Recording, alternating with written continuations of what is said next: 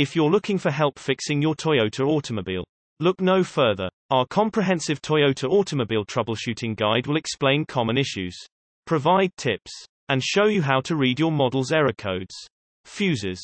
Not all cars have a fuse that is connected to the starting system. But a simple check of the fuses can rule this cause out quickly.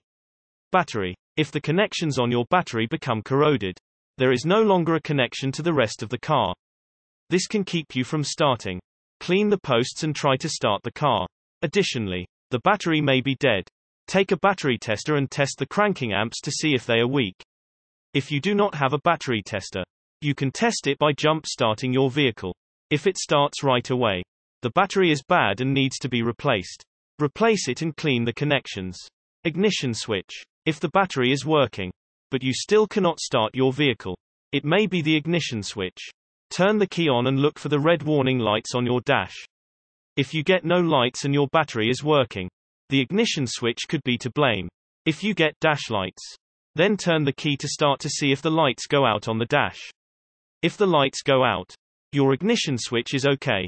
Starter connection. Corrosion on the starter can keep the car from starting. In order to test the connection, hold a circuit tester lead on the starter wire. It will be the smaller of two wires. Keep clear of any moving parts in the engine and have someone turn the key. Check the current on the starter. If the starter has current but it is not spinning, then you need to replace the starter. If the starter checks out okay, then the problem lies somewhere else. It is possible that you are getting no spark.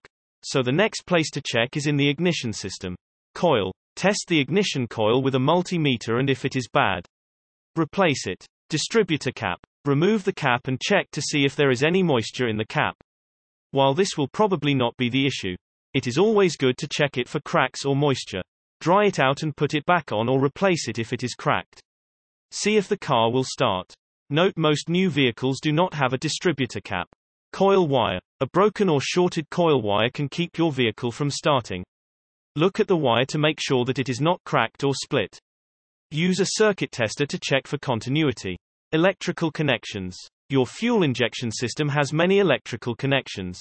They are connected at the top, on the intake air side, and on the cylinder heads.